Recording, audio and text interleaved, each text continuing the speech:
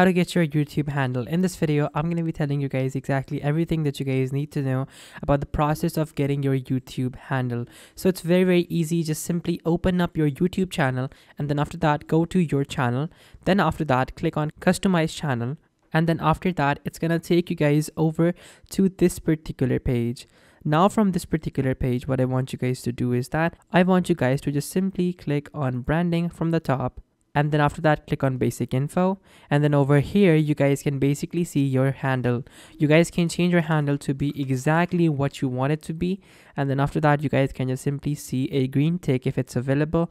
And then after that, click on the top right on publish. And then now your YouTube channel is going to be published with the handle that you just typed in.